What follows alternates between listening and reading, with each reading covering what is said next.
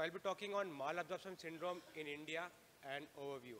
This condition is very common in our clinical practice. We need not present with, patient might not present with frank malnutrition symptoms, but they have associated GI symptoms, which is very common in our GI practice, and we ignore. And in the previous talks, we said we usually treat them with PPIs and prokinetic agents. And earlier, in the last two decades, before 2 decades, the infectious causes were very common for malabsorption syndrome, but due to improvement in sanitation and standard of living, the infectious diseases are coming down, and the other causes like autoimmune conditions like celiac disease, inflammatory bowel disease are increasing, which is responsible for malabsorption syndrome in India. So, historical perspective, the ancient book Charaka Samhita, which is a Sanskrit book on Ayurvedic medicine, also mentions about malabsorption syndrome, and the term sprue was first introduced by Manson in 1880s. These epidemics of malabsorption were also noted in India during the times of World War II, and it is reported in South India from 1960s to early 1980s. The GI system is responsible for the motility, secretion, regulation and digestion of nutrients consumed in the diet. The GI tract is involved in the absorption of fats, carbohydrates, proteins, vitamins, minerals, and trace elements. So any disruption in the absorption of these nutrients will result in the GI symptoms, and if continued for long, results in malabsorption. So for the normal nutrient absorption requires 3 steps. First is luminal and breast border processing, where the digestive enzymes break down the complex molecules into the simple molecules for that to be absorbed. And then the absorption across the cells into intestinal mucosa and transport into the circulation and lymphatics. So what is malabsorption and maldigestion? Malabsorption is impaired absorption of nutrients caused by any disruption in the process of absorption of the normal absorption. Whereas impaired digestion of the nutrients within the intestinal lumen because of various deficiencies of enzymes or at the breast border membrane, which interferes with the absorption of the nutrients, is maldigestion. However, in the clinical practice, malabsorption refers to the deficiencies in both the process of digestion and absorption. Malabsorption and maldigestion might differ pathophysiologically, but these two processes are interdependent. So examples of malabsorption and maldigestion. Rather than, we can say conditions causing malabsorption and maldigestion. So malabsorption seen in Crohn's disease, celiac disease, lactose intolerance, small intestinal resection or bacterial overgrowth, Whipple's disease, radiation enteritis, and pernicious anemia. And maldigestion as because of enzyme deficiencies resulting in malabsorption. These are pancreatic insufficiencies, particularly fat malabsorption, gastric resection, bile acid deficiencies may be secondary to hepatobiliary obstruction, and cirrhosis of liver. So malabsorption develops when the components of the mucosa. So when the components of mucosa are disturbed or damaged by a variety of reasons like immunological causes or infections or toxic or chemical substances.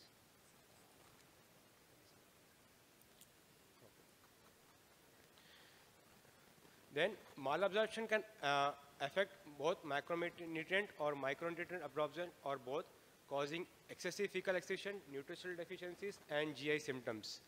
Malabsorption syndrome may be global, that is affecting the absorption of and all the components of the diet, or may be isolated to specific nutrients. Causes, again, infectious causes being more common in India, particularly tropical sprue, followed by autoimmune conditions like gluten-sensitive enteropathy, commonly known as celiac disease, inherited or metabolic disorders, immune disorders, hypersensitivity, particularly eosinophilic gastroenteritis, with the frequency is increasing, neoplastic conditions, systemic diseases, and inflammatory bowel diseases like Crohn's disease and ulcerative colitis. The incidence of these two conditions is also increasing, maybe because of the change in our dietary pattern and lifestyle.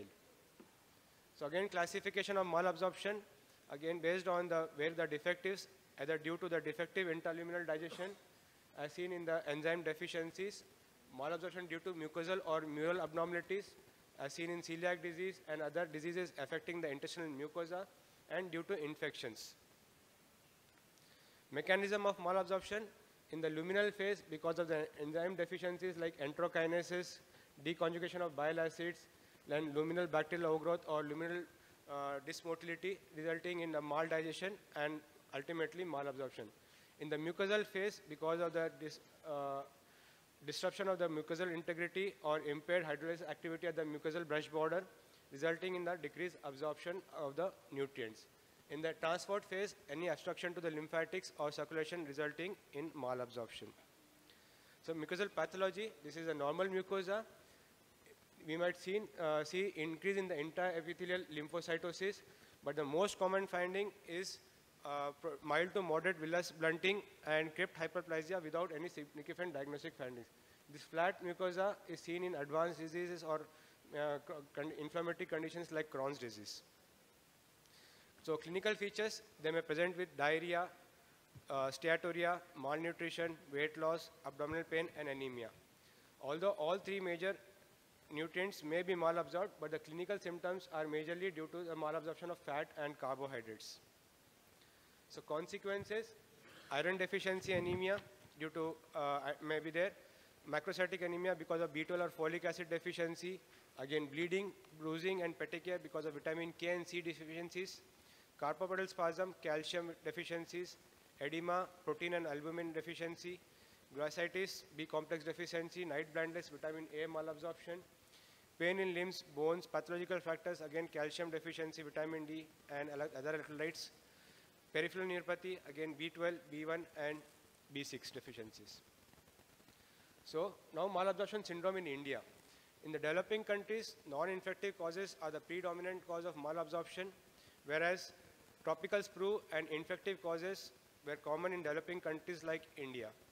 However, in the last 2 decades, India has seen the emergence of celiac disease and inflammatory bowel disease.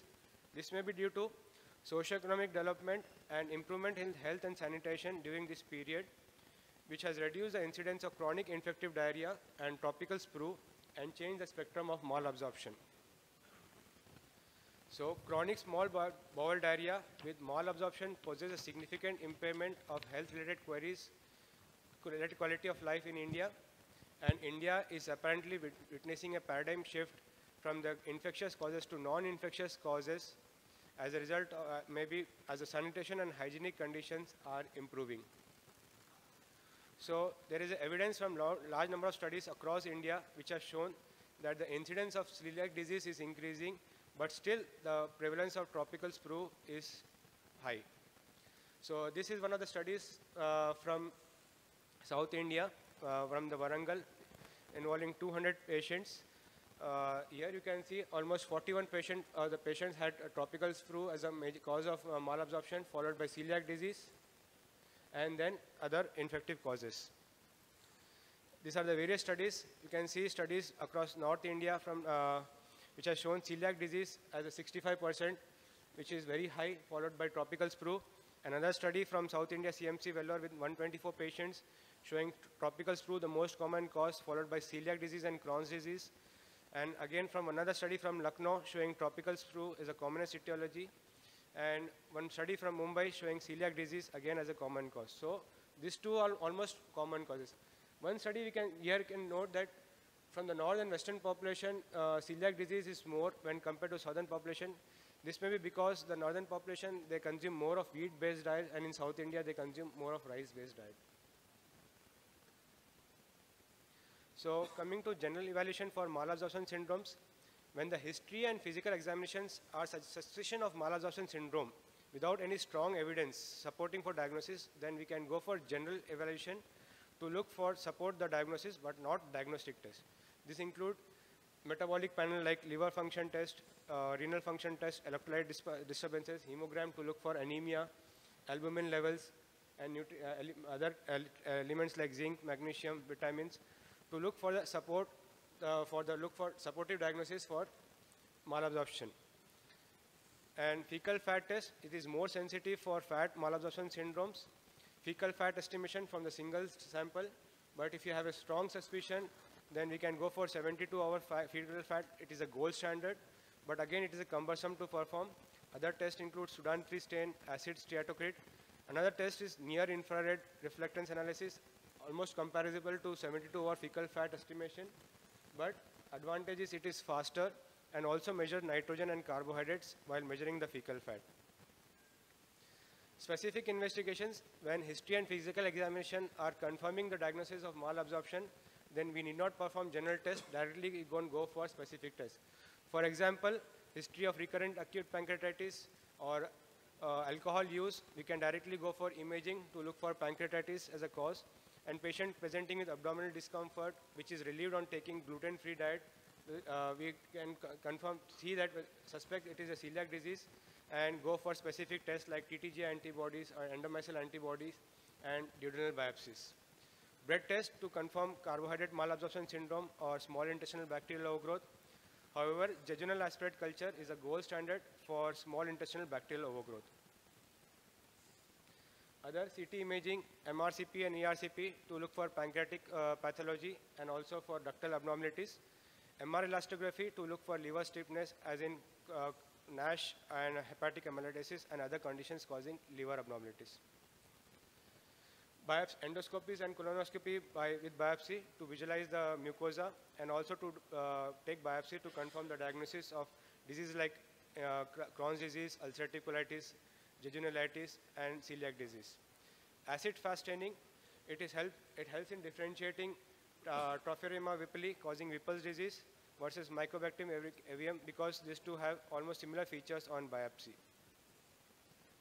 So this slide summarizes the evaluation of malabsorption, which we have discussed earlier. I'll just skip this slide. So treatment is like correcting the deficiencies, treating the underlying cause, and avoiding triggering factors, particularly by diet modification, and treating symptoms like diarrhea, pain, abdomen. Treatment is usually conservative with dietary changes such as food avoidance and supplementations. However, invasive procedures, surgeries might be needed as in the Crohn's disease, where the strictures are formed like transections, dissections, and transplants in cirrhosis of liver. Complications, again, if untreated and prolonged, then let's result in chronic complications like present with chronic diarrhea, bloating, malnutrition, weight loss, vitamin deficiencies resulting in osteomalacia, rickets, skin changes, hematological conditions like anemia and coagulopathy, visual impairment, then dermatological manifestations, musculoskeletal dysfunctions, electrolyte disturbances, cardiovascular disease like cardiac arrhythmias, neurological dysfunction resulting in peripheral neuropathy, and endocrine dysfunction like parathyroid dysfunction and chronic fatigue.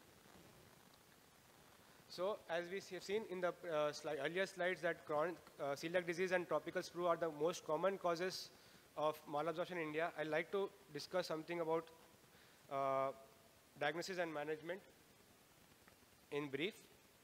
So celiac disease is a multi-system autoimmune condition, especially triggered by gluten ingestion in a genetically predisposed individual, and consumption of a very high gluten diet up to 20 grams per day has led to an increased prevalence and incidence of celiac disease.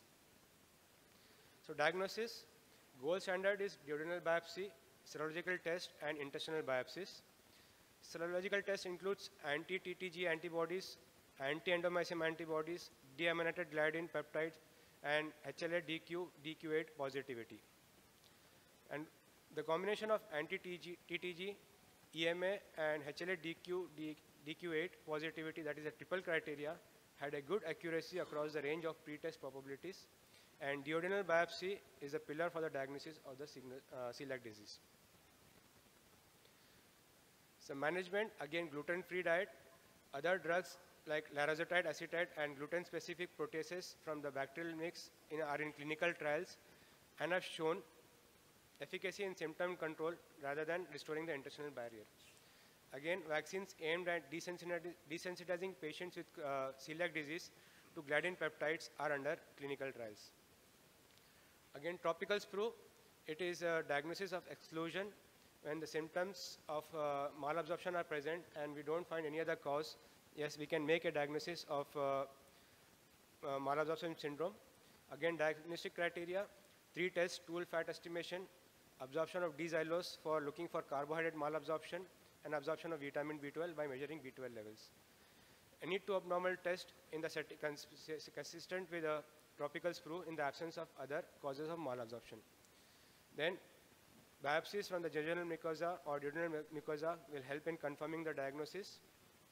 So biopsy will show villus atrophy, then crypt elongation and cell infiltration of the laminar papilla. The villus to crypt ratio is reduced to 1.5:1 from 4:1, which is seen in normal mucosa. So management again includes symptomatic treatment, folate supplementation, and antibiotics like tetracycline 250 mg 4 times daily or doxycycline 100 mg once daily for 3 to 6 months therapy usually helps in symptom relief and improvement in the malabsorption symptoms.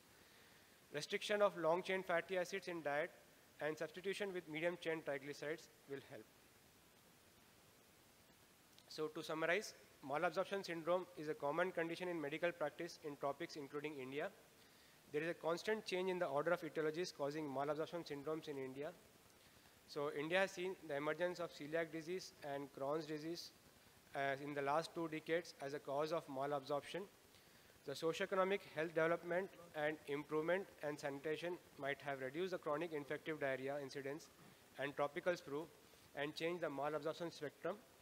Due to lack of awareness among physicians about celiac disease in tropical countries, it may remain undiagnosed for a long period and results in the complications.